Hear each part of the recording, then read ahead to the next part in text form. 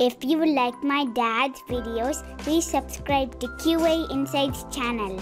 Welcome to Learn JMeter series. In this season 3 episode 8, we are going to see about while controller in JMeter. While controller runs its children until the condition you specify is false. The condition could be a function or a variable or a property which has the value false.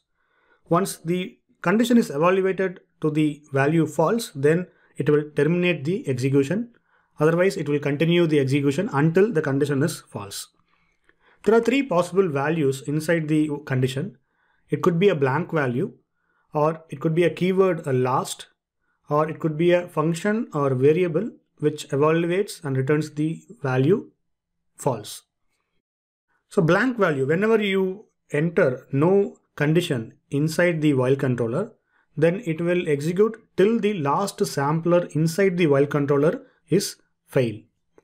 Suppose you have 10 elements and the 10th element is failing, then only it will terminate the while condition. And also you could have the value last. So last will work similar to blank, but it will check the before the while controller. If something is failing, then it will not enter into the while controller. And you can write the Java expression language, you can write JavaScript or Groovy, but whenever you use a function or variable, make sure it evaluates and returns the values false. Otherwise, the while controller will keep on going until the condition is false. Now let us see a quick demo, the possible values with blank, last, and some simple function, and then we will see how while controller works in JMeter. So this is my simple thread group where I have added the while controller. Inside the while controller, I have pass1, pass2, pass3, and fail2. To add the while controller to your JMeter test plan, just right click on the thread group, go to add, go to logic controller and select while controller.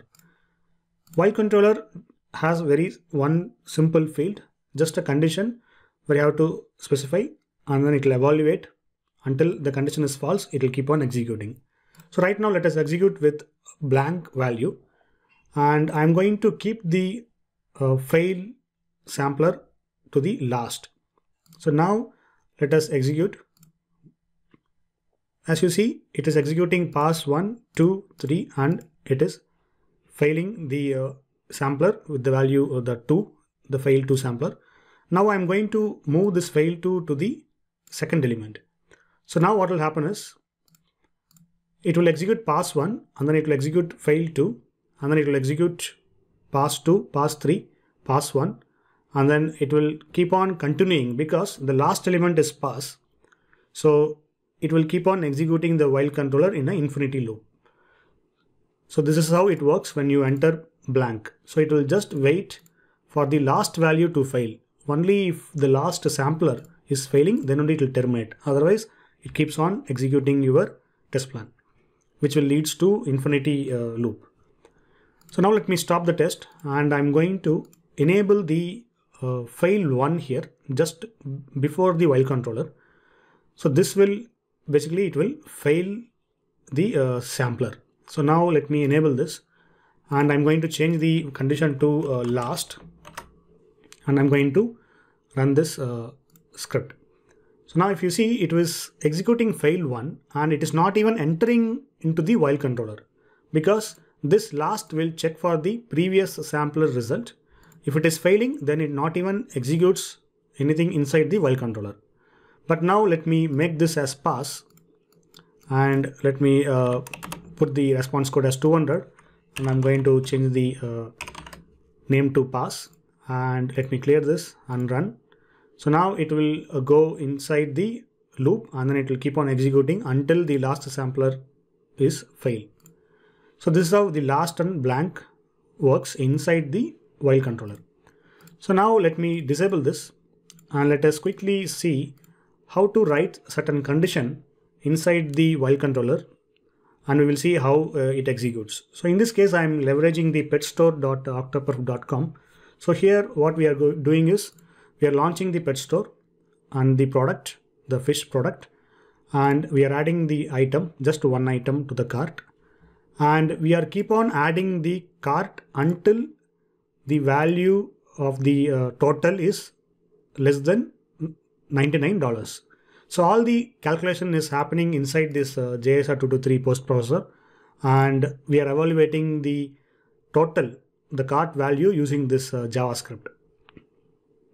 And also you can see this JSR post processor here, which get the value and then it will convert to the float, and then we are just manipulating something. And this counter will increment the cart number. So it will first add one item, it will check for the price. Then it will add the second item, it will check for the price. So till it executes less than $99. So it will reach up to $99. So now let me execute this. So first it's launching and first item is added to the cart, which is less than $99. And the second item is added to the cart. And you can see the subtotal here, $33. And third item, you can see the value $49. And if you see the sixth item, you can see the value is $99. So now once the value reaches $99, it evaluates the condition. So this is set to false.